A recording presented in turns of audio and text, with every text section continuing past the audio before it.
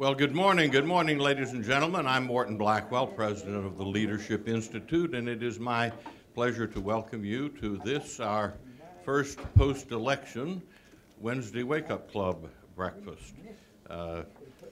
Normally it would have been held last Wednesday, but last Wednesday we knew in advance we weren't going to quite have these rooms cleaned up because we had a truly massive election night party. We had over 550 people come through here last Tuesday night, by far the biggest one that we'd had. It was co-sponsored by the Leadership Institute and Richard Viguery's organization, and it was quite a night. We live in interesting times. This morning's newspaper reports that the soon-to-be chairman of the House Education and Labor Committee, John Klein of Minnesota, says he is going to reinstitute through his committee and the House, if he can, the DC voucher program, which is certainly desirable, but it's going to be a confrontation. There are those who say that because it's the logical thing to do, the president is going to move to the center. Truly, I doubt that. I don't think he is capable of doing that. He is an ideologue, and his base would be outraged if he did try to move to the center. But it will be fights like this that will, I think, keep the conservative grassroots uprising fully prepared to participate in the public policy process between now and the 2012 elections. Little update, the Leadership Institute has this year at our schools trained 8,291 people. That is not counting the thousands who have taken advantage of our new online training, which debuted on the 4th of July. It's been a truly exciting and busy year. You have before you our current 2010 school schedule. It's the goldenrod colored piece of paper that you have. We have a number of schools left before the end of the year, including one that is certain to draw a lot of people, our Capitol Hill Staff Training School. There are going to be a lot of new jobs opening up on Capitol Hill, both in terms of member staff and committee staff. In September, we had 100 applicants for come sign on to our conservativejobs.com website. And then in October, we sent out a call for more applicants, and we've had well over 1,000 come in less than a month now. So it's a boom time for people interested in certainly Capitol Hill jobs, and there are many of them. But I urge you to review the upcoming schools and consider attending one of them or sending a friend. Now my pleasure to introduce to you Sean Stewart. He'll offer an invocation and lead us in the Pledge of Allegiance. Sean is currently serving as my intern here at the Leadership Institute. He has a bachelor's degree in English from Clearwater Christian College and a master's degree in liberal arts from St. John's College in Annapolis, Maryland. Sean was raised in Florida, where he assisted his father in his real estate business and in his campaign for city council in Cape Canaveral. Sean?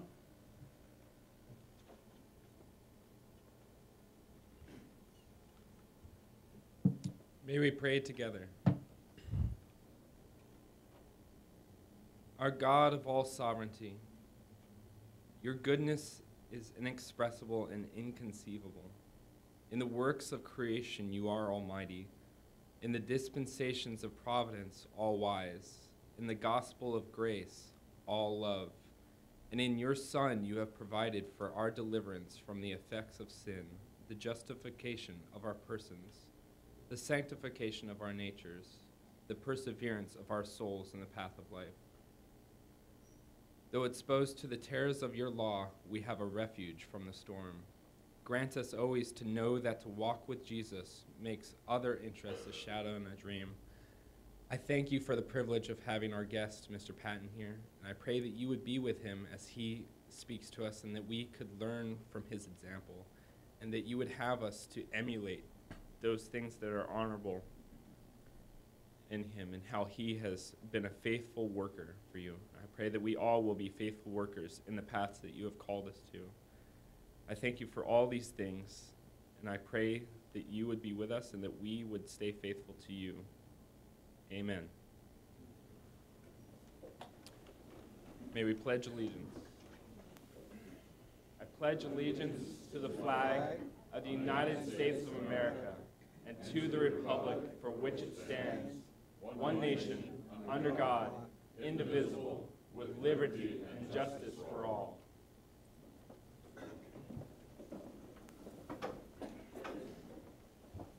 Thank you very much, Sean.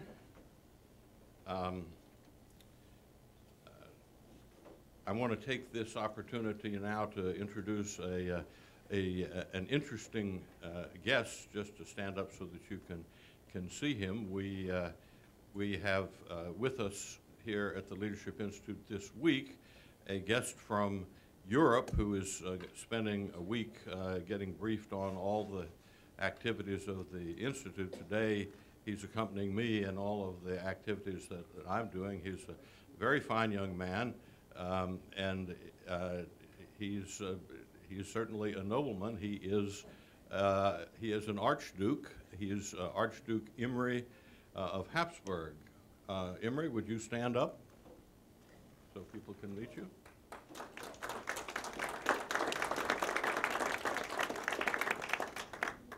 And now I want to introduce to you Andrea McCarthy to talk about our conservativejobs.org. I kind of think I may have stolen a little bit of her thunder by talking about the numbers. She is our new director of the Employment Placement Services at the Institute. She works to connect talented conservatives to work in conservative public policy in both the public and private sector, and she's using new media tools and our broad conservative network here at the Leadership Institute. Before taking her current post here, she was our director of recruitment. She was responsible for developing marketing strategies for the Institute and strengthening our position as a leader in political technology training. She's originally from upstate New York. She's an alumna of Cedarville University, where she majored in history and political science. During her years at Cedarville, Andrea was elected vice president of the College Republicans and was a member of Omega Mu, the Political Science Honor Society. Andrea?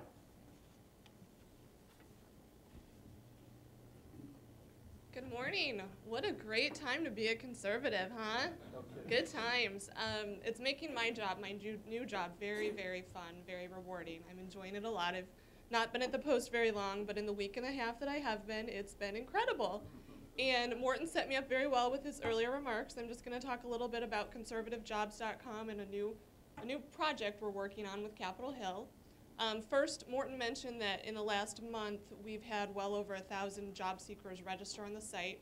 I just found out in the last 7 days, that number is 575 new job seekers, just in the last week.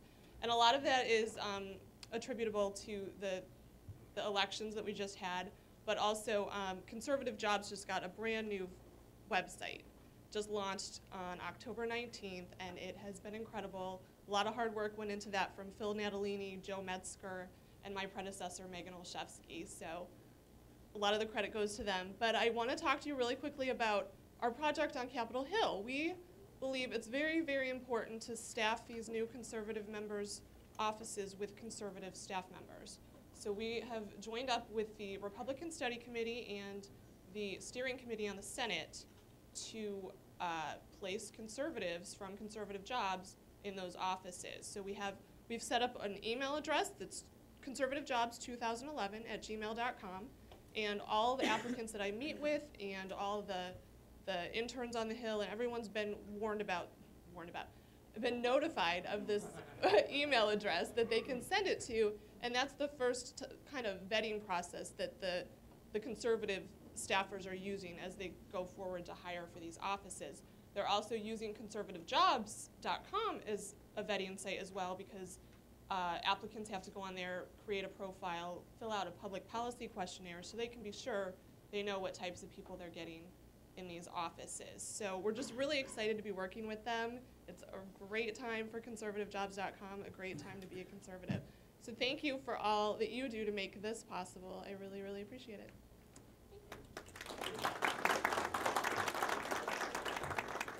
Thank you, Andrea. And now to introduce our speaker, I'm presenting to you Chris Doss.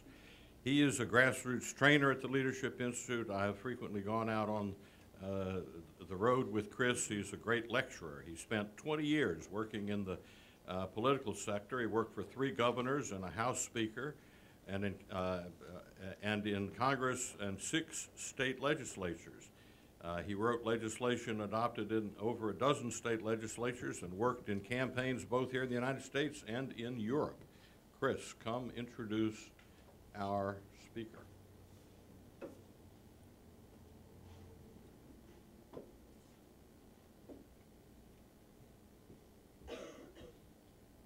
I don't think anybody here is without being familiar with the death tax and how we have all fought for the right to die without having to pay the federal government for the privilege of doing so. But what some of you may not know is that Dick Patten has been working on this issue since 1981, and still we have to pay to die. Now, Dick Patten began this momentous journey back in the Supreme Soviet of Seattle in 1981. He was part of a multi-generational family business, and he gathered over 200 signatures, we hope with a little bit of help, and not solely himself. 200,000, I'm so sorry.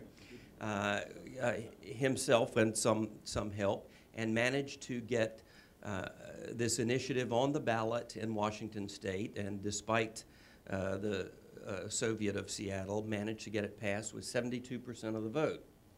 And since 1994, the American Family Business Institute, since this is an issue that worst hits family businesses, the American Family Business Institute has been working on the issue and making some progress in a number of states.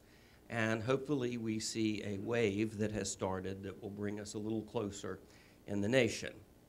Now, in the course of this, he has had a number of aspersions cast his way and has been called a lot of names, a couple of which I can refute, because Dick Patten certainly knows his lineage, and the sorts of names that would reflect badly on that, I know are totally untrue. And his lineage is reflected in a number of honorifics. He is an officer in the Sons of the American Revolution, the National Society Sons of Colonial New England. And I want you to take a good look at his blazer before he leaves. It reflects his membership in the Baronial Order of the Magna Carta.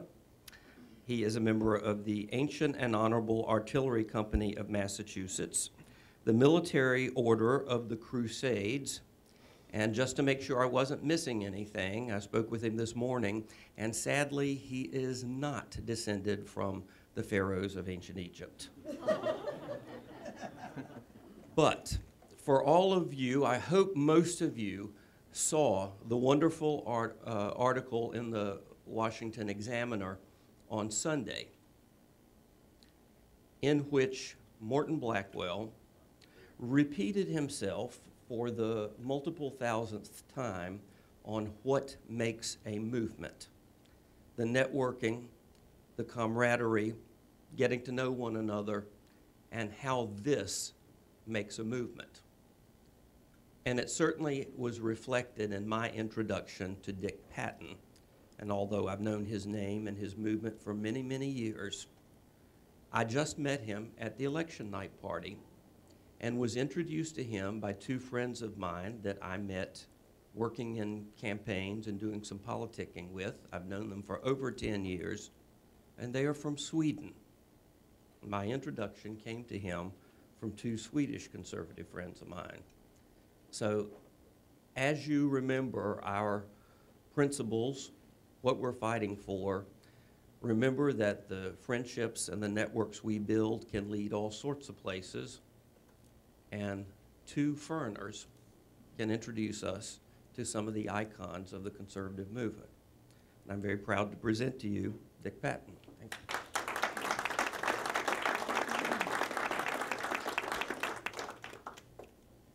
Thank you, Chris. That was a wonderful introduction. The subject today, of course, is the death tax, and we're going to look at it both in depth, but we're also going to look at it in light of the revolution that took place last week.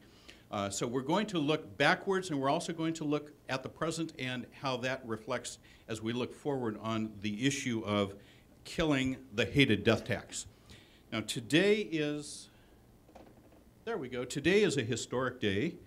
Today is day number 314 of no death taxes. For the last year, for the very first time in 96 years, America has had no death taxes.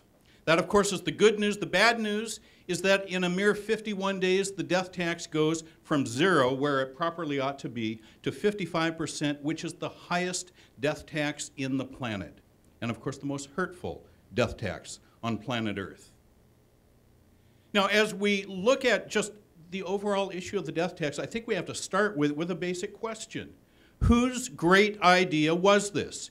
Who was sitting on some congressional staff, or what member of Ways and Means was sitting in the Ways and Means committee room and woke up and snapped his fingers and said, I know, when mom and dad die, let's take half their stuff?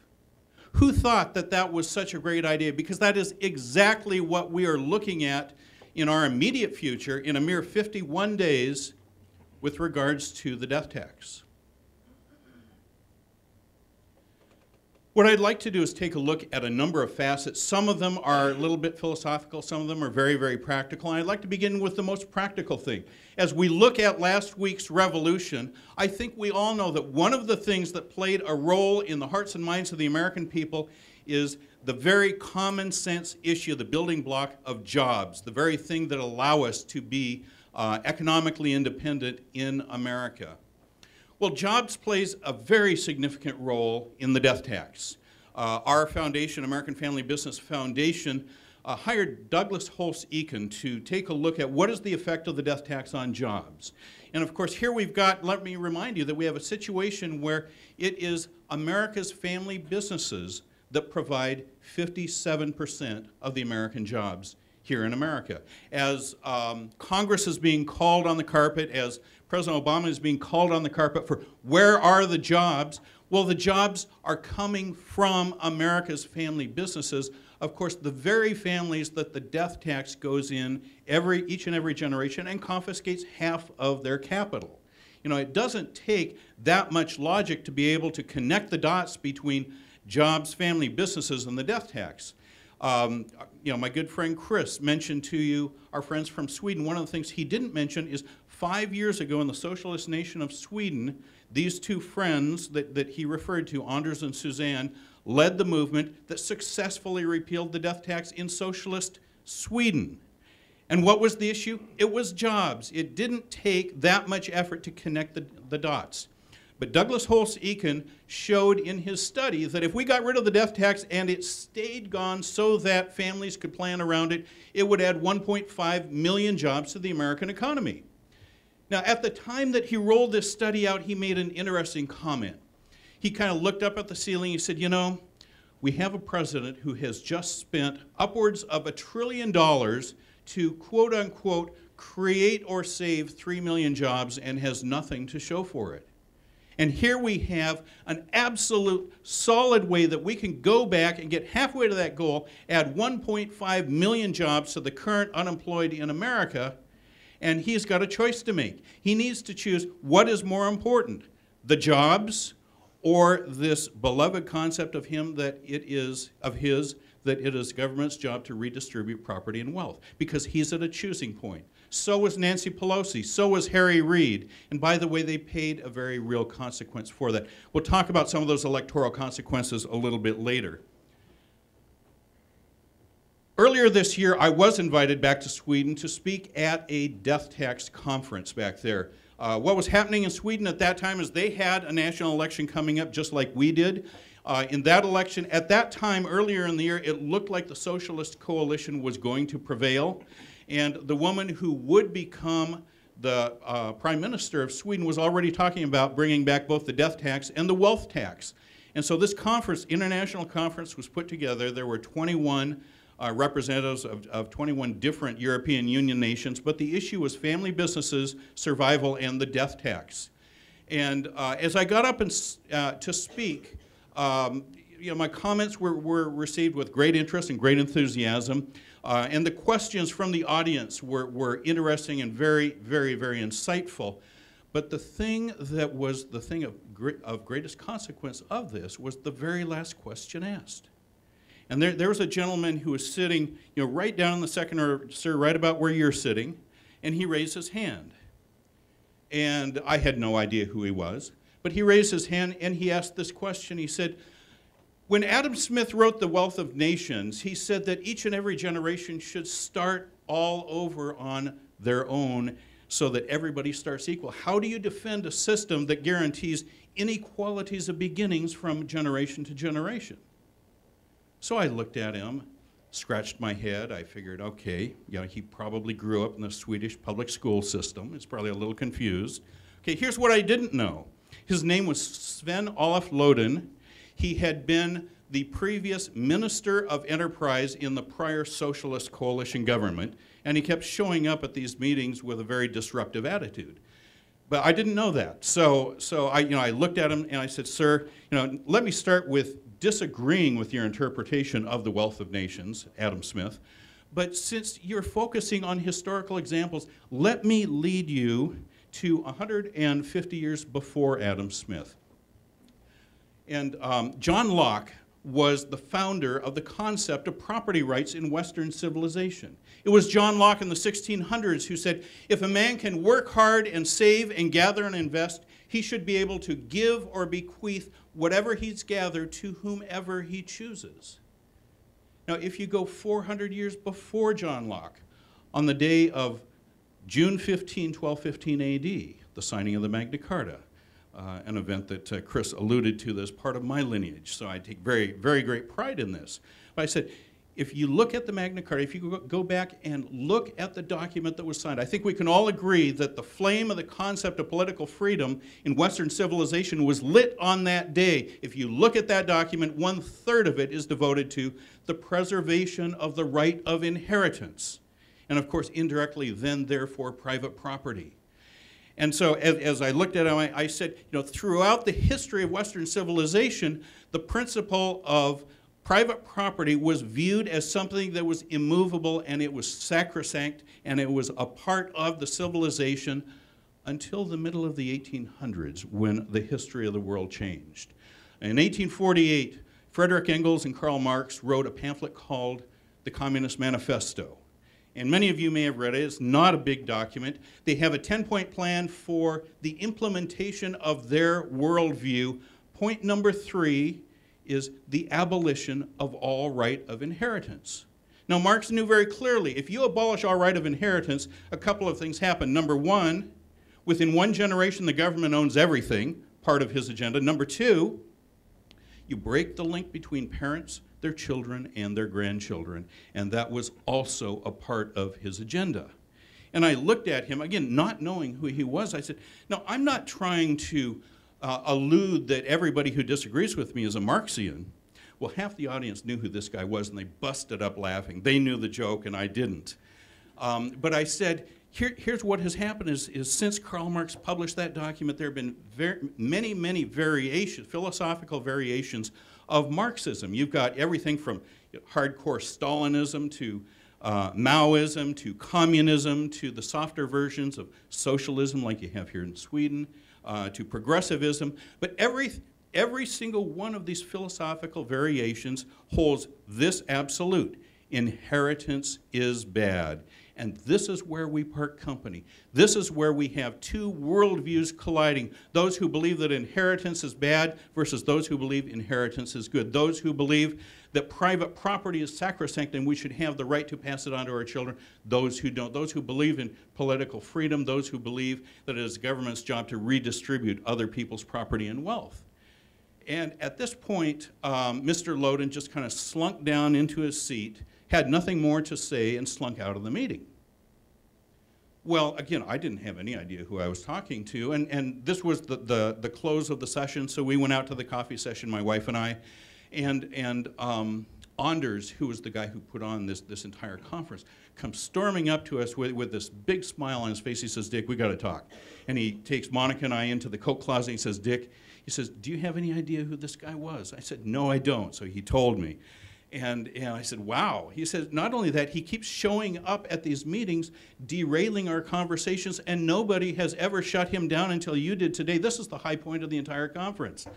And so, but you know, the reason I share this story with you is because what this battle over the death tax is a complete clash between two entire worldviews that have been at war since 1848, are very much at war today, were very much in play in the revolution that took place last week. As we look at the various questions and issues regarding the death tax, you know, it's hurtful, it's unfair, it comes at a bad time, it takes other people's, you know, all of these things, I think you can boil all of these issues down into a pot to a core question. And let me just lay this core question before you. The question is this: do we actually have property rights, or are we merely tax-paying serfs that after a lifetime of hard work and saving and gathering, somehow when this thing stops beating, that our property reverts to the government as if somehow they owned it to begin with? That really is the question. Morton and I were talking about The Road to Serfdom, which of course is one of the phenomenal books of the last 100 years. And that's exactly what we're talking about, and that is exactly what is at the core of this issue regarding the death tax. Chris also mentioned that in 1981 I killed my first death tax in the state of Washington with phenomenal results. One of the spokesmen against me was a guy named Clarence Borley, who was then the director of the Washington State Department of Revenue Division of Inheritance and Gift Taxes. And one of his statements during this battle was this. He said, "Inheritance is not a natural right, but is merely a civil convenience that is granted by a benevolent government." Ladies and gentlemen, this is the core of the problem. This is the core of America's frustration in the revolution that took place last week, where we have bureaucrats, whether they are elected or unelected, who are looking at all of our freedoms and saying, we, the government, can grant you these privileges, but they come from us. We, of course, know far better than that. We have a Declaration of Independence that says that our rights are not privileges, but they are rights granted to us by our Creator, and no government can take them away. But once again, this issue is the crux of what this very battle is, and the death tax is squarely in the middle of it. Now let's switch from the philosophical to the practical in one fell swoop. Let's pivot 180 degrees and talk about what happened in this round of the elections as it pertains to the death tax. As American Family Business Institute began to prepare for the upcoming elections, we, like many others, smelled an opportunity. And of course, this is the very year where the death tax is at zero and is on the edge of going to 55%. So what do? We launched the Death Tax Repeal Pledge signing program. And what we did is we approached, one by one, every single candidate for House and Senate of whatever party in this race and asked them, one by one, to sign the Death Tax Repeal Pledge.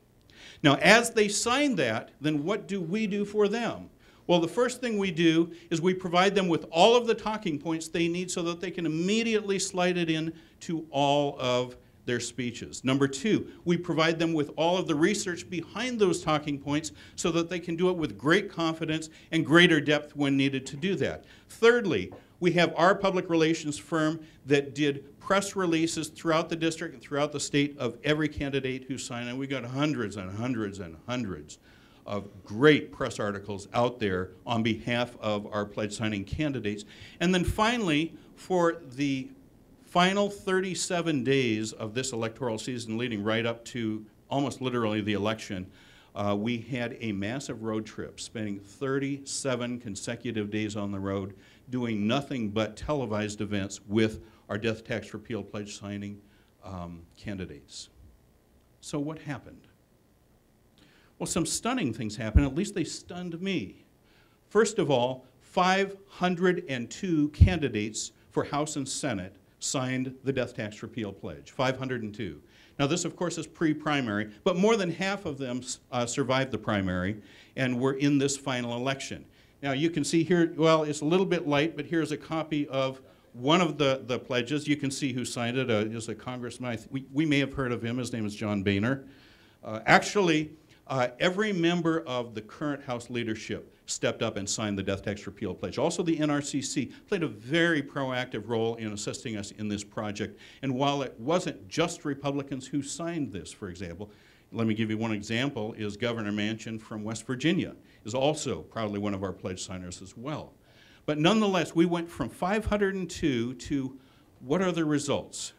So here we are, we've invested all of this in there. We've got all of these people in play. We've brought the death tax into the national conversation. So what do we have now that we went through all of this? Oh, I'm sorry, and here's some of the televised events that we did. You know, here's one in Kentucky, here's one down in Pennsylvania, here's another one we did in Illinois. And this is what we did for the 37 days leading up to the election. Okay, so what happened? Let's take a look at the House and the Senate individually. Number one on the House, we now have 119 newly elected death tax repeal pledge signing House members. A great place to start.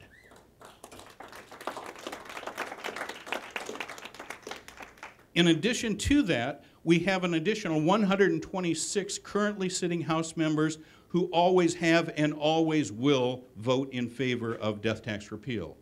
Okay, we're now looking at 245.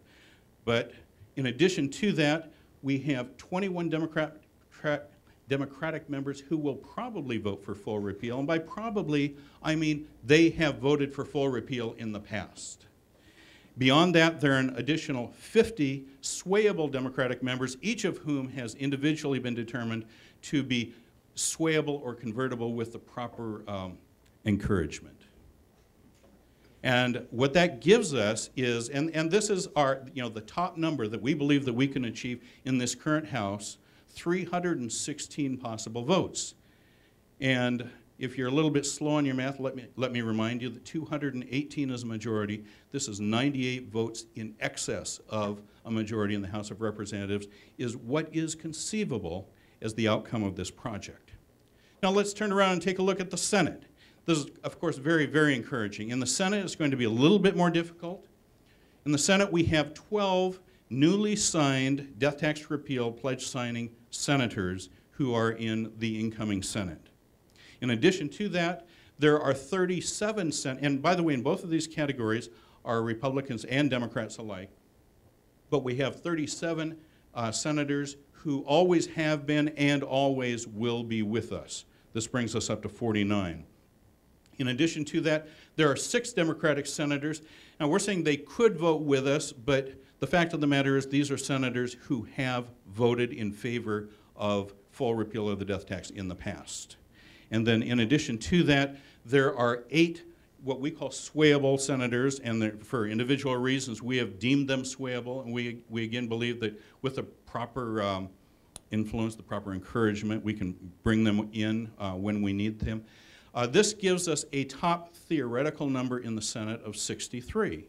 Once again, a very, very encouraging number, albeit, of course, this is going to be in a Senate that will still be under the leadership of our most personal enemy, Harry Reid. But nonetheless, these are very, very, very encouraging numbers, and they forecast some very good potential work that we can do in the Congress yet to come in what will be the new House and the new Senate. But before we start looking at the new House and the new Senate, I think we have to stop and ask ourselves, but what about the lame duck? Okay, in the lame duck, one of the big issues right now is the Bush tax cuts. What are we going to do with them? Who are we going to extend them to, and for how long? And this is, if there's one thing I would like each of you to take home with you and do something about, is this. If you take the original bill, which I have with me here actually, this is H.R. 1836. These are the Bush tax cuts. If anybody were to take a look at them, you'll find that the entire middle section is devoted to death tax repeal. And yet, in so many of the conversations with those who are currently negotiating, there's not one mention of extending the current zero death tax. If I can ask you to do one thing, please, please encourage your senators, your House members, and particularly those ones who are leading the conversation to make certain that the death tax is absolutely included as we're looking at extending any Bush tax cuts. If we can take the current zero death tax and if we can extend it out 2 more years, that'll make it just that much harder for our enemies to bring it back and revive it here in America. So this is my single solitary request. By the way, for any of you who represent organizations, we have a coalition letter here asking the leadership of the GOP House and Senate, please, for these reasons, include the death tax. And Morton, you and I can talk about this later, but there are other organizations represented as well. Any of you, please give me your card. Let me know that you would like to be on this coalition letter that will be going up to Congress, and we will include you on that. So, let me just kind of circle the wagons here a little bit and get a little bit historical with you. It was my observation that the original American Revolution was preceded by a Tea Party. Last week's revolution was also preceded by a Tea Party. With that in mind, let me simply give you these parting thoughts. No taxation without respiration. Thank you. Absolutely. Dick, we'll take questions.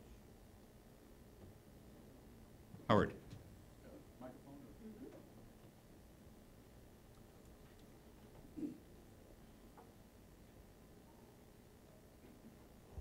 Thank you so much for that. 2 short answer questions. One, who was the clever person who moved the phraseology from estate tax to death tax? And the second question is regarding the Magna Carta. My most precious possession is my body. Is there anything in the Magna Carta which addresses the bodies being a possession that one should have and make a determination on? Okay, interesting. Well, in terms of the Magna Carta and us, the Magna Carta was written a very, very, very long time ago, and it really addressed possessions more than bodies. But what I find 2 things about the Magna Carta that I'd like to share with you. Number one is originally, because it was 25 barons who forced the king to sign it, and the original draft said we want inheritance rights for our families, for the noble families that we represent. But by the time the actual verbiage came out, not only did they say for the rights of all free Englishmen, if that wasn't clear enough, they had an entire section guaranteeing the property rights of Jews. So this was a very, very, very widespread thing. Secondly, in America, in the original Massachusetts colony, you may or may not know this, but the seal of the Massachusetts colony was a man who had a gun in one hand and the Magna Carta in the other hand. And I think that creates the perfect picture of where we are right now. So, and I'm sorry, your other question was? Who came up with the phrase? Oh, death tax. Okay. A lot of people will say the term death tax was created by the right-wing spinmeisters. And it certainly is promoted by the right-wing spinmeisters, and I think we could probably give Jim Martin more credit than anybody. But the fact of the matter is, the term death tax is a very common term that was born among the law firms of those who did estate planning in the 1930s. And so within that internal community, the death tax has been used for decades. It is not a new invention. It was always there, at least always there for the last 80 years. But the popular press, I mean, I just heard about it maybe 10 years ago. Yeah, and you know, I would say that probably Jim Martin did more to encourage the use of the term death tax to begin with. So, and Jim deserves actually a lot of credit for a lot of what's been done in this movement. Are there other questions? Preston. Yes. Wait for the mic, please. Great presentation, Dick. Thank you. Thank you. In the House, they've got things called discharge petitions. I'm not aware that exists in the Senate. Maybe it does. It's a constitutional issue. But with those kinds of numbers that you showed there, obviously somebody could mount a filibuster against it. But is there any provision in Senate? No, there rules? aren't. But actually, Preston, if you look at the rules of the House and Senate, they're very, very different, particularly as it pertains to the minority party members. On the House side, if you are in the minority, you have no rights. You can't do any, you can't move legislation, you can't do any of that. In the Senate, the minority has a great number of rights that minority members in the House do not. And so there are a lot of procedural things that can be used to force legislation in the Senate that on the House side they don't. Now, of course, we rule in the House, so those rules work in our favor. That'll be great. You know, we may well see a death tax repeal vote come up in, let's say the middle of April. This has happened more than once. But the fact of the matter is, in the Senate, a lot of this will come down to a deep knowledge of senatorial procedures and that entire labyrinth of all of those. We have in the past brought in some very, very, very knowledgeable consultants that just help us divine our ways through this. But that's where a lot of this battle is going to be effectively fought in this coming Congress. Yes? Thank you. Shaq Hill asking the question. Thank you. Two things. One, what's the likelihood that the president will sign this?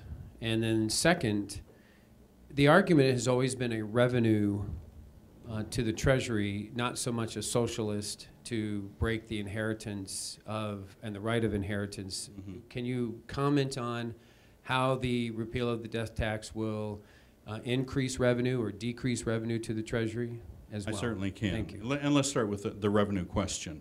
To put this all into context, if you look at simply 2009, last year, and you look at all of the money that the federal government spent, and you look at all the money that it brought in inheritance tax, in estate taxes, it was 0.6%. Okay, far less than a rounding error, number one. Number two, Steve Enton did a brilliant study for American Family Business Foundation where he showed conclusively that for every $1 of death tax that the government collects, it actually loses $2 in revenue. And you probably don't want me to delve deeply into that, but I can tell you, number one, it's there and it's available for anybody who'd like to take a deep economic look at his conclusions and how he arrived at them. But let's just say killing the death tax not only is not going to deepen the deficit, it will make it better.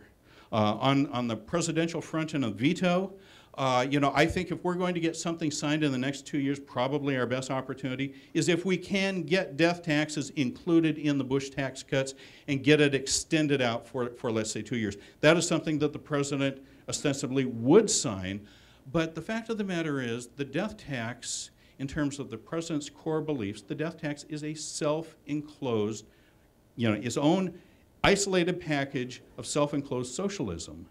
And I think we all have our own opinions of the president and his core beliefs and the issues of socialism. I do believe that for that reason alone, he would veto it.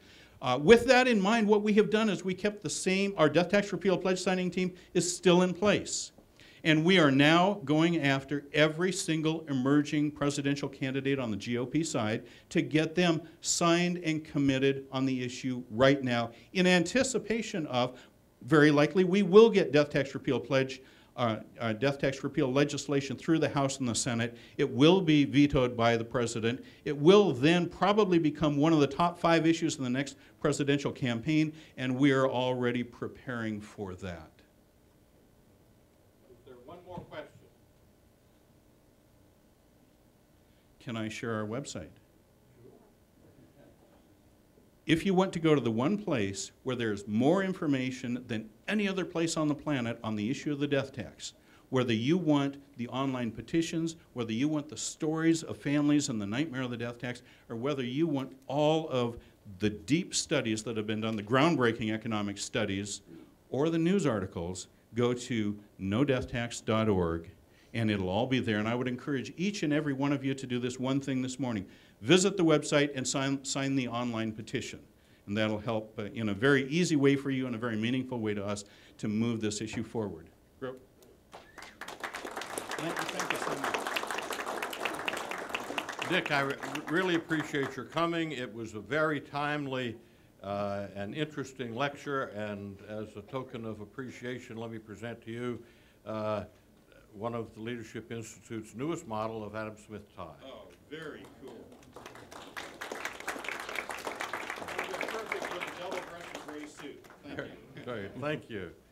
I invite you all to join us on Wednesday, December 1st. Our next Wednesday Wake Up Club breakfast will have as its featured speaker Matt Kibbe, who is president and CEO of Freedom Works. And I invite anyone who is interested in purchasing Adam Smith apparel. Connie Marshner, who was here until a moment ago, has on one of our Adam Smith scarves. They're Adam Smith neckties and other items, and you can acquire them from Kathy Graham, my assistant, who is over there. And afterwards, she'll be at her desk up on the 5th floor. You can visit her there.